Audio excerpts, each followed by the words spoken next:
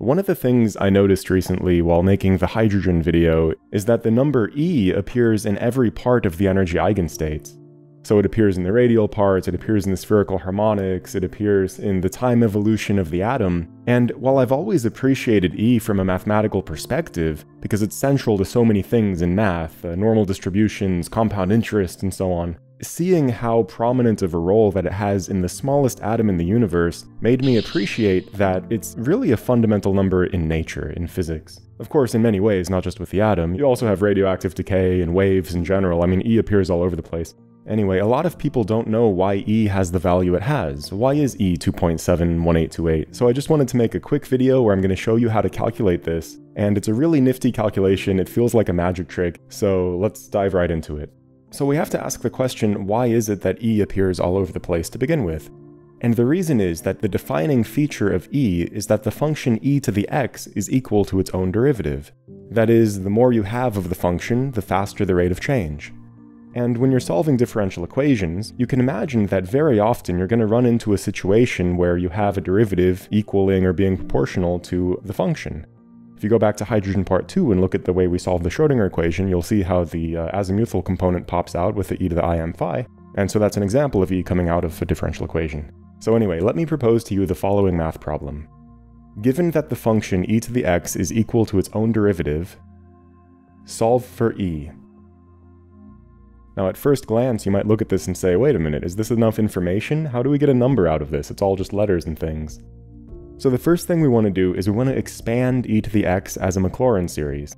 Or another way of putting it is we're going to say this function can be written as the polynomial where you have potentially infinitely many terms, and we can write that by saying it's a0 plus a1x plus a2x squared plus a3x cubed plus dot dot dot plus anxn plus dot dot dot all the way out to however many we need, maybe infinity.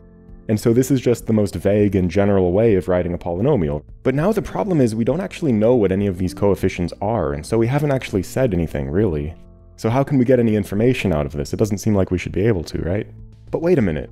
Set x equal to 0 and look what happens. All of those x terms get annihilated, and we end up with e to the 0 equals a0. So okay, a0 is e to the 0. And we know e to the 0 is 1 even if we don't know e. Now let's go back to the Maclaurin series, and we can see that e to the x can be written as 1 plus a sub 1x plus a sub 2x squared plus a sub 3x cubed plus dot dot dot plus so on and so on. Now here's where the derivative comes into play. So looking at this expression for e to the x, we can go ahead and take the derivative. When you take the derivative of 1, that becomes 0, that just goes away. Take the derivative of a1x, and you end up with a1. Take the derivative of a2x squared, and you end up with 2a2x, right? These are polynomial derivatives. Take the derivative of a3x cubed, and you get 3a3x squared. Take the derivative of an x to the nth power, and you end up with n x to the n minus 1th power.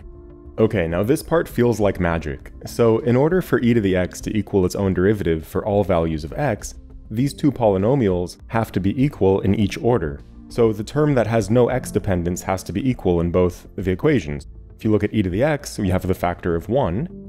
And if you look at the derivative of e to the x, you have that the constant term is a sub 1.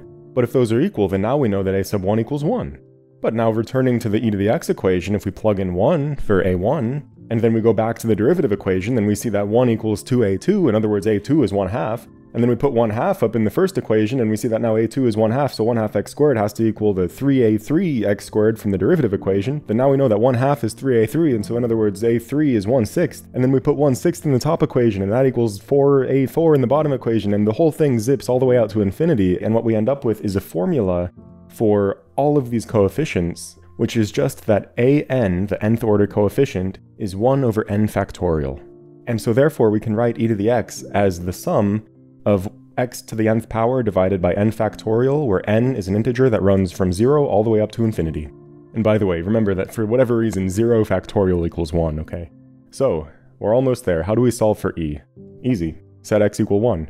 Because then we have e to the 1 equals 1 plus 1 plus 1/2 plus 1/6 plus 1/24 plus so on and so on and so on.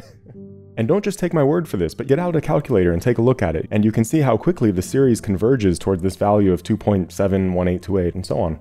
And so that is why E is E.